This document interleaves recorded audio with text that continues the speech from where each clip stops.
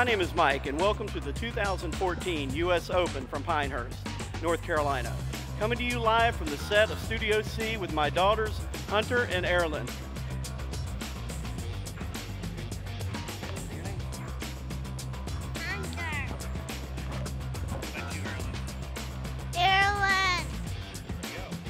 Today's fun fact: did you know that the youngest winner of the U.S. Open is a 19-year-old named John McDermott? He is the first native-born American U.S. Open winner in 1911 and repeated as champion in 1912. He is among 8 players aged 21 or younger who have won the U.S. Open.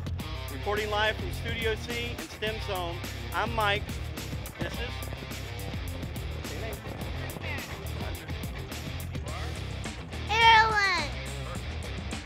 Everybody say Happy Father's Day real loud.